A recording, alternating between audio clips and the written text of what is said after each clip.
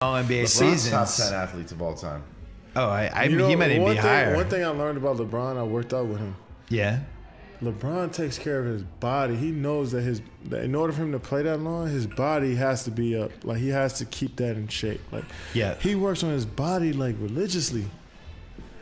He works on his game, like his skill. And I think skill-wise, Jordan is like head over heels better. Like, nobody's ever gonna touch that. Kobe's the closest, but I don't think anybody touched that. But LeBron's makeup of his body and skill and mental toughness is like, that makes us one of the best. And that's the thing, like, the advantage that he has, which I don't think Jordan's the last part of his era had, was just conditioning, dieting, just knowing exactly what to do for all the parts of your body, how to recover from injuries. LeBron's really good at that, man. LeBron's the best. You know what's underrated, though? LeBron went through the social media era where he's seen his criticism every day. Yeah. And he worked towards, like, all right, I'm gonna prove you wrong. Jordan didn't really have to do that. Right. LeBron worked on his mental toughness through that. Yeah, LeBron went through the whole internet era. Yeah. Like, and he showed up in 02. Man. Yeah. That's a real thing. Jordan didn't have to go through that. And it's not nothing against Jordan, but he's still the best player to ever play. But he didn't have to go through that. None of these dudes did. And yeah, Jordan, in his era, there was a lot of this stuff was protected. I think LeBron deserves more credit for that. I agree. But you had when was the first time you were like, whoa, social media? These guys are making fun of my jump shot. We lost in the finals. Oh, in 2012? What were they saying?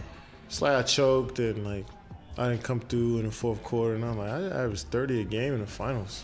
Like, what are you watching? And I was like, all right, I remember understand. You tweeted. Didn't you took a shot at him on Twitter, didn't you? Let me clear this up, because a lot of people would talk to me about, like, I took a shot at him on Twitter. If you go back and look at when I posted that, I posted that later in the month. You want to know why? Because you signed an extension, right? No, because I seen it was a fake article at that. So now I was like, damn, I feel like an idiot. Penny Hardaway came out.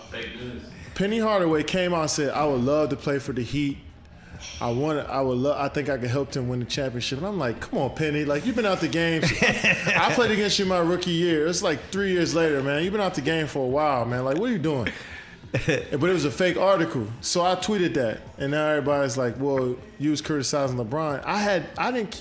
I signed an extension, and right after LeBron decided to go to Miami, and I had a press conference, and a lot of people asked me about that. I said, cool for them. They thought it was like intentional? It's like, cool for them. We played them 3 times. I can't wait to play them. It's going to be cool. But I'm like, I didn't criticize him. I was criticizing Penny Hardaway in this fake article I read. You know what I'm saying? So a lot of people